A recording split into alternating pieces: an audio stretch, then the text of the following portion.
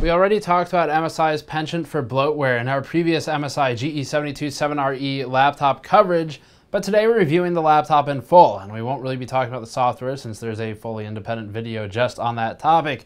This laptop has a 1050 Ti, a 7700 HQ i7 processor, and is priced at $1,200 to $1,300, which makes it an interesting candidate for what could be a smaller form factor notebook for gaming, but ends up being a bit larger at 17.3 inches. Before that, this video is brought to you by Corsair's new Vengeance RGB LED RAM, which ships with custom screened ICs for better overclocking performance and stability. Given that memory is highly relevant for performance with new Ryzen CPUs, now is a good time to do research on high-performance kits. Start with the Vengeance RGB LED kit at the link in the description below. So starting off with just the hardware on this one, it is, again, $1,200 to $1,300. It includes an i7 CPU, and the GPU is a 1050 Ti. That makes this combination of hardware pretty appealing for a smaller form factor, but again, this screen comes in at 17.3 inches, so it doesn't quite fit what my preference would be for form factor with the components. However, we can still look at the thing as a whole, and then obviously, if you wanted a smaller one, they have smaller options with similar components. It's just the thermals and the noise will be a bit different. But that notwithstanding, let's look at the solution on the inside here and then work our way around the rest of the unit. For the hard drive, this particular model at the price is 1 terabyte hard drive, 128 gigabyte SSD. Their suppliers do change for these, so they don't specify them. However, this one is actually a 128 gigabyte SSD from Toshiba, and then the memory is 16 gigabytes. So this one has got two 8 gigabyte DIMMs right there. For the rest of it, the cooling solution is handled by two fans. So there's a two-fan setup, which does impact noise, as we'll see a bit later in the noise testing. One fan on each side. The CPU is positioned here on the unit, and the GPU is positioned here.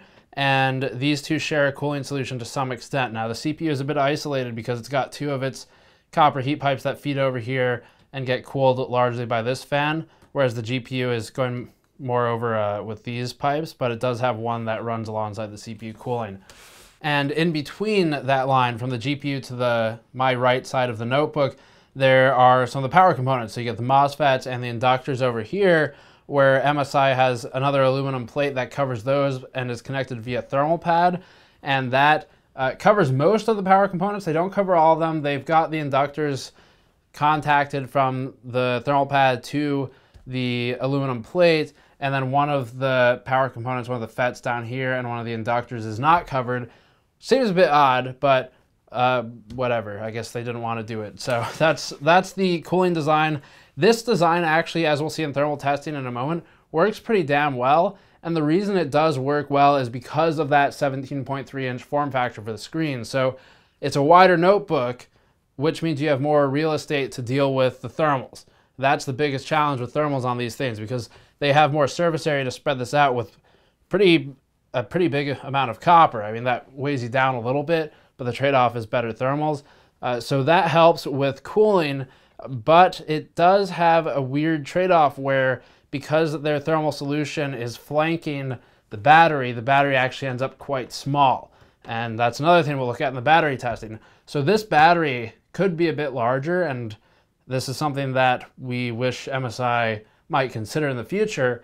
If MSI did something like ditch this, and I know this notebook is one of the few form factors where it'll just barely fit an optical drive and people want that, well, some people anyway, but if they'll ditch this and maybe relocate some of their cooling solution, then they could run a larger battery. And that is one of the trade-offs.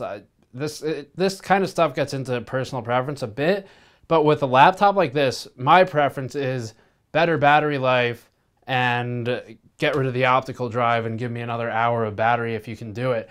And that would be possible by relocating some of this stuff elsewhere in the system. But let's get into the benchmarks now. We're going to start with the cooling stuff, thermals, go into noise, bridge to that, talk FPS and battery as well. As always, for full testing methodology, check the link in the description below for all of that detail in the article.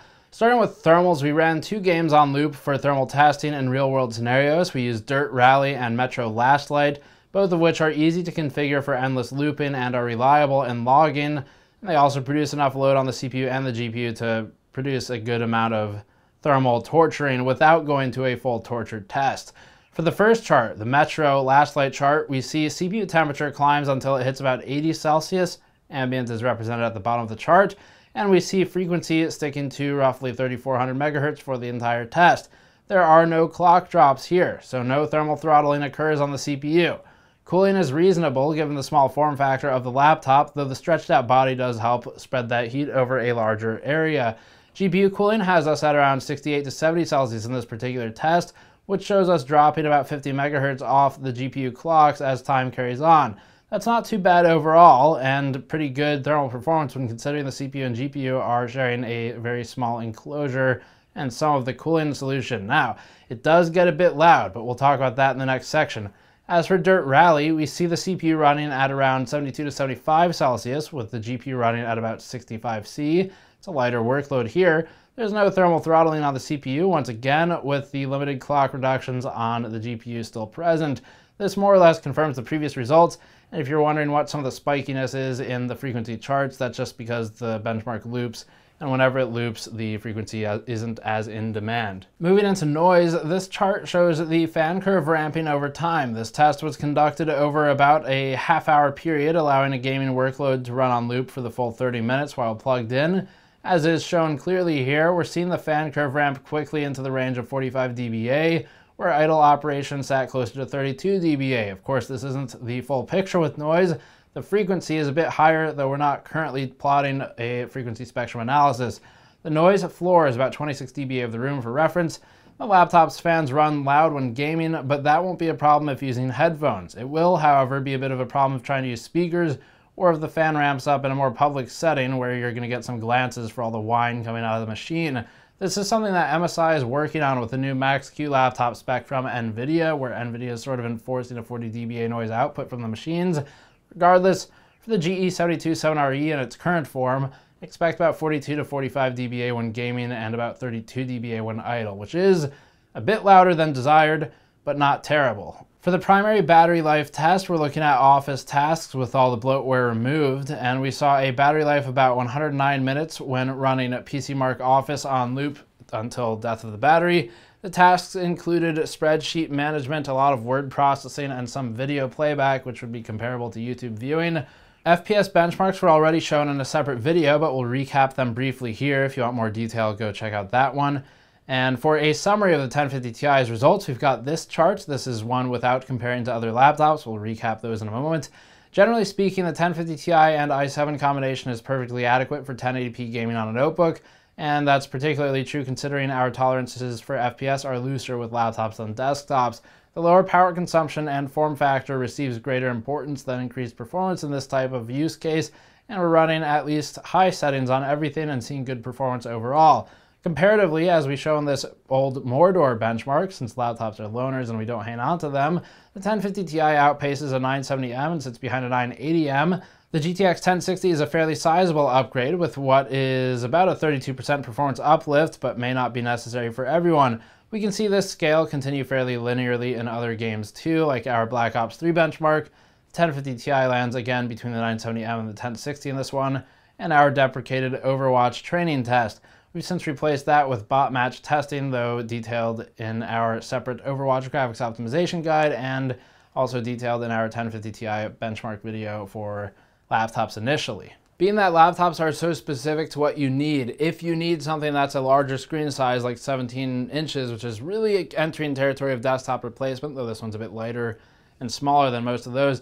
If you need that screen size, it's a fine laptop and the price is pretty good. But generally speaking, this kind of configuration with an i7 or something like that and a 1050 Ti would be better served in a 15-inch form factor, 15.6-inch form factor, where it's more portable. You can actually open it on a plane. This one you really can't do. I mean, if you're on a plane and you're using the laptop, you're going to end up with it about this kind of angle on the screen, speaking from experience. So that's kind of problematic with these larger screen sizes, but again, it's something that you trade off if you're using it as a desktop replacement at home. Other kind of smaller points of note that may or may not be relevant to you, the keyboard, although it is a full-size keyboard with numpad support and all of that, does have function button requirements in order to use some things like home or end, which are things that I use frequently when doing editing, like as in written article editing. So that's problematic for me. It may not matter for you. If that's the case, then ignore the complaint. But otherwise, when you have this much space for a keyboard, speaking personally, I'd really like to see those keys like home and end and some of the other ones on here expanded out and actually given a dedicated key on the keyboard, because I have a 14 point something inch laptop that's from 2012 and it's got a better keyboard than most of the laptops on the market today, which is why I haven't upgraded. But that's just on the keyboard side. Software is a problem. If you buy one of these laptops, again, the hardware is fine. Actually, the cooling solution is pretty good. It performs really well under any kind of load where you're sharing the CPU and GPU in that small enclosure. But the software is terrible. So if you buy this thing, just remove it all, install Windows clean, and you have a much better experience out of box, and you're not going to have weird boot time issues. Once this has a clean OS on it, it boots in about 18 seconds, 18.4, something like that, whereas the stock configuration is closer to 40 plus. So keep that in mind as well. But overall, the unit is okay. The hardware is good, software, not so much. Let's ignore that. Just say blow it away, clean OS. The hardware is okay, cooling solution's good, one of the better ones on the market. It just comes down to things like how much do you care about keyboard, button placement, and how much do you care about things like screen size and noise. Might be better to look at a smaller screen size, maybe the GE72, where you can cut off about 2 inches right here and slightly increase the chassis height instead. Might be a better trade-off for you. But overall, as always, links in the description below for more information. Thank you for watching. You go to patreon.com/gamersnexus, helps out directly, or subscribe for more. I'll see you all next time.